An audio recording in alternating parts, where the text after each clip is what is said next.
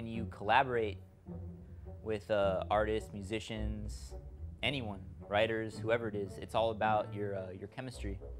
Like if you are trying to like collaborate with someone, you don't respect him as a person or an artist or point of view or anything, or there's a clash of egos, like, yo, I'm better, or I've been in the game longer, your voice doesn't matter. But when you're dealing with like a real artist and it's been doing it for a while, all that stuff doesn't matter because your goal is just to make something cool. That's what Brandt is. He just wants to do cool things with cool people. So I ended up meeting Brandt through a mutual friend.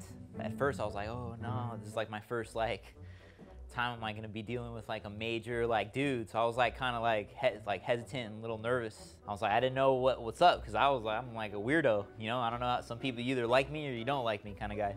And then on the phone he was like all bubbly and all happy and like super cool. I'm like, oh, all right, this guy is cool. And then I meet him at NBC at the Tonight Show, and dude, we just hit it off, you know. You know, sometimes you just can meet someone and you just have automatic chemistry, you know. Everyone has their own mind, right? Everyone has their own experiences in life that gets built on like the experience which allows them to have their own voice, right? And their own way of looking at things. And this is what suits will never understand. They tell an artist exactly what they want to do.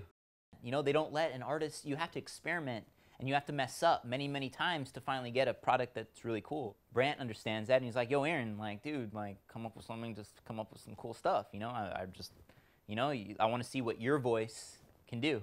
He understands because he's an artist himself, allowing me to have that freedom, allowed me to do like really cool things, you know, like the bubble set. It's so out there and like weird and it's never really been done before that someone like the NBC Tonight Show, they might not go for it. But I like showed it to him and I like had like a couple, right, that I was like, all right, these are like a little more safe. No matter what, he'll get like these, right?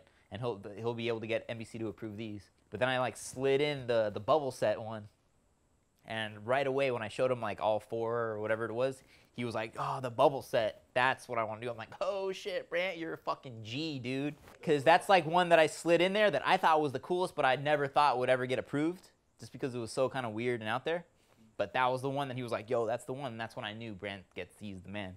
He's someone that can bring the suits and the artists together, because those guys clash all the time. They always have different agendas, different ways of thinking, but he knows how to like bring it all together to make something cool that the suits will, okay. He's the missing link. Because executives in the suits, they're lame. They're so lame. They don't know anything about the creative process, about what's cool, what's new, because their whole thing is what has been done in the past that was successful. They don't want to like take any chances. They don't want to take risks. And in some ways I understand that. You know, they don't want to take risks. They don't want to lose their job, you know?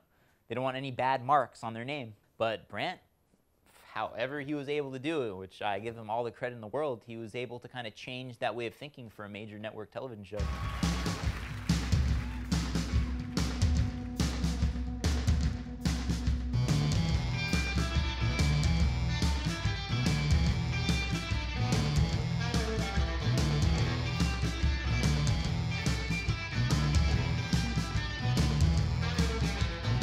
Change up the set with each artist and musician, you know, rather than just have one bland set that every other show does. Baby, I'm howling for you.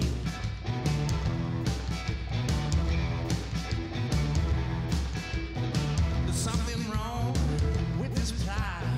Actors here have not got a clue. Baby, I'm howling for you.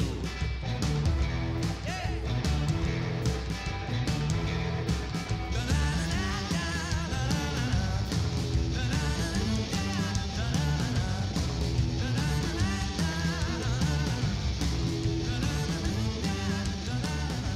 Stuff that he was really impressed about was all the art I did for the Coachella Festival, how I made art for all the different bands that perform there. I mean, that's perfect. That's exactly what he does, right? He makes art for musicians, all sorts of musicians, right? And he saw how I would do like certain portraits, right? And certain paintings. And he was like, yo, Aaron, I want to do something with people dancing all over the place, but I want it to be cool. And I want it to like look really badass and like contemporary and your style. So come like to come up with some things, you know, that'll get that point across. And I did that. I like painted like all these different people that he knew, including him. I think he was one of the models too. I just gave it to him, and he's like, dude, this is perfect. We did, and that was it. That's what I'm saying, dude. Like, he's so cool. It's just so easy. If I like meet someone that wants to hire me and they're not like Brandt, I'm like, oh my God, this guy's lame, and I don't want to do it. So he like set the standard for how, you know, like who I think is cool and what a collaboration should be. So definitely, I mean, dude, Brandt's the man.